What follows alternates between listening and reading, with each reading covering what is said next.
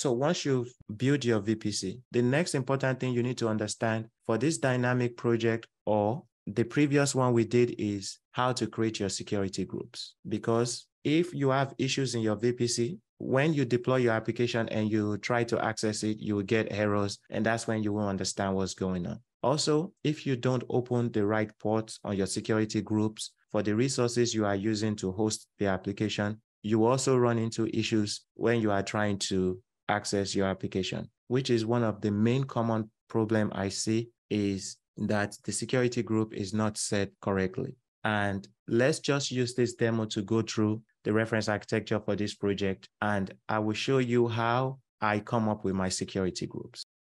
To help you guys map out how we need to create our security groups, you can see the lines here, and I have color coded the line. So this is 1, 2, 3, 4. That is letting you know you need 4 security groups. Let's start with the first security group. We will say this line with this yellow color is the first one.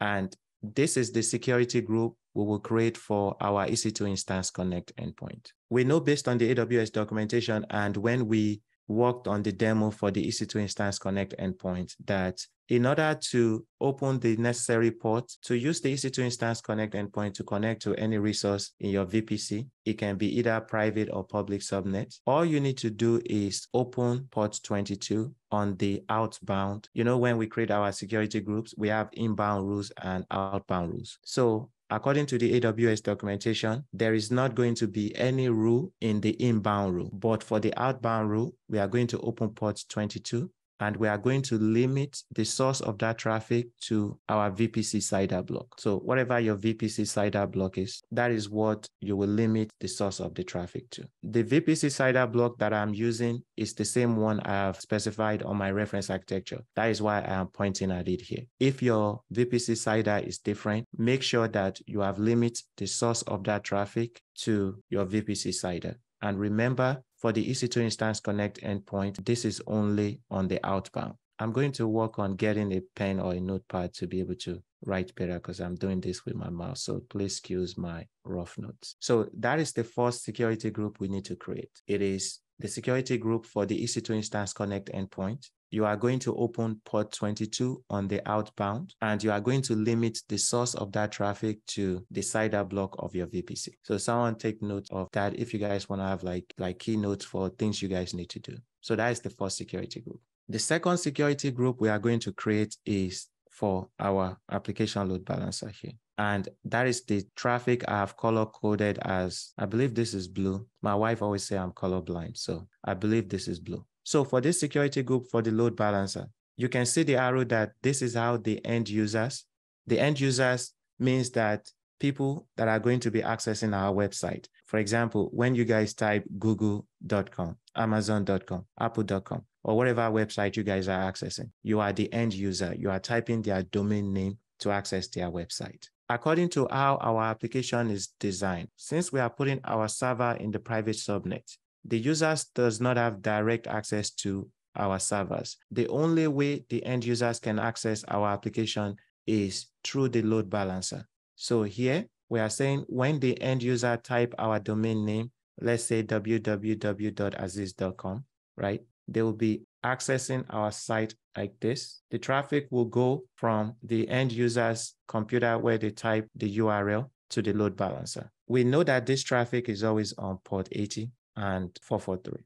This is just a general knowledge. Once you start working on applications, everybody knows this. When the end users use the internet to access your application, they're accessing it on port 80 and port 443.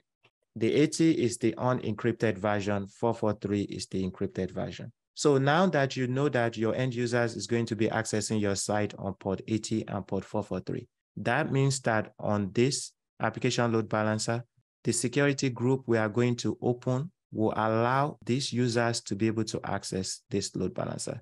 That is why for the security group for the load balancer, we are going to open port 80 and port 443.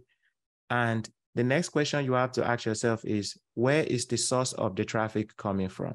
As you guys know, let's say I deploy this application today and you guys are trying to access it. All of you guys are in different parts of the world. So we don't know the specific location where you guys will be accessing our application. For example, if you have a business, you don't know the exact IP address or CIDR block that your end users will be using to access your application. That is why when we open port 80 and port 443 to access our load balancer, right, we are putting the source of that traffic to anywhere in the world, which is 0.0.0.0/0, because we don't know where these users will be accessing the application from. So we are saying for the source of their traffic, it is going to be from anywhere in the world.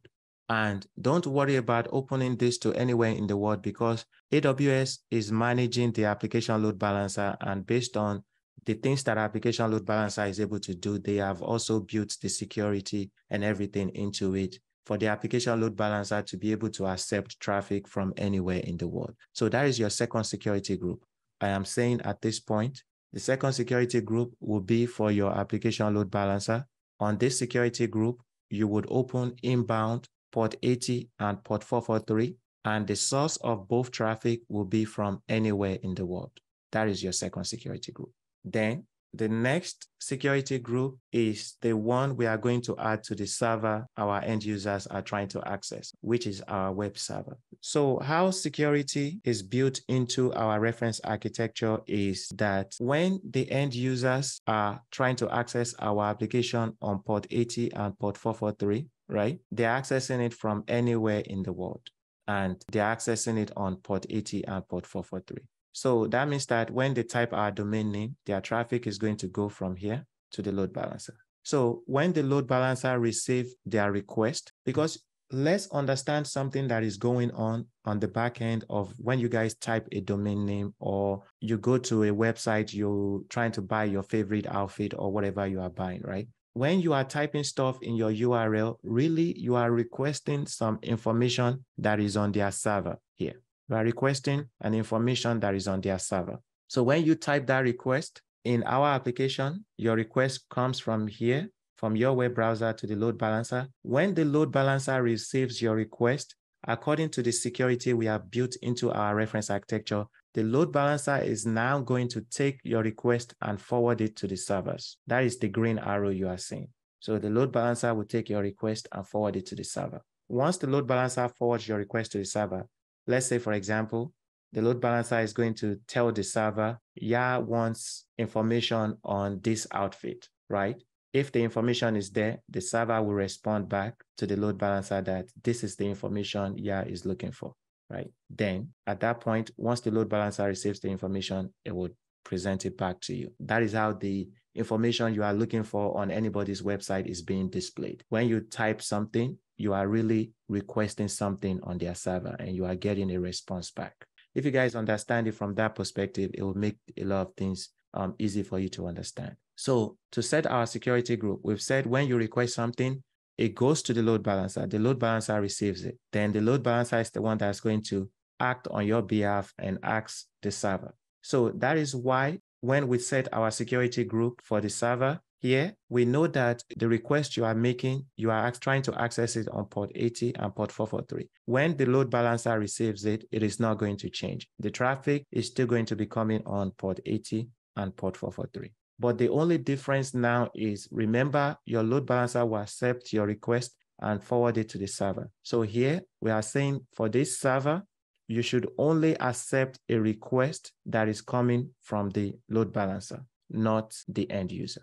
So that is why when we open port 80 and port 443 on the server security group, right, we are limiting it to the security group of the application load balancer. So basically what I'm saying is, for your third security group, you are going to open port 80 and port 443, and you are going to limit the source of the traffic to the application load balancer security group, because the application load balancer is the only one. Let me erase some of this. Yeah, so we are saying, for the third security group, you are opening port 80 and port 443, and you are limiting it to the application load balancer security group. That is the green portion of this arrow, the green arrow you see. You can see the arrow. How I try to communicate that idea to you guys is, you can see the arrow is only going from the web server to the load balancer. It is not going here, meaning that only this application load balancer is able to access this web server.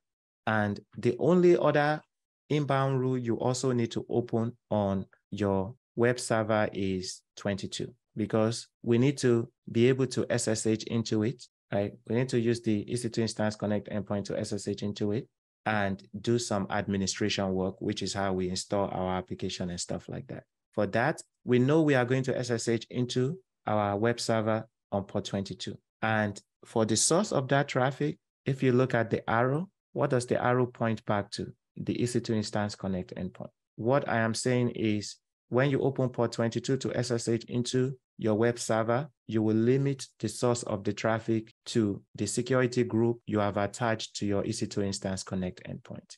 This is the rules you are going to need on the third security group. Port 80 and 443, the source is going to be from the ALB security group, and the port 22 traffic, the source is going to be from the EC2 Instance Connect endpoint security group.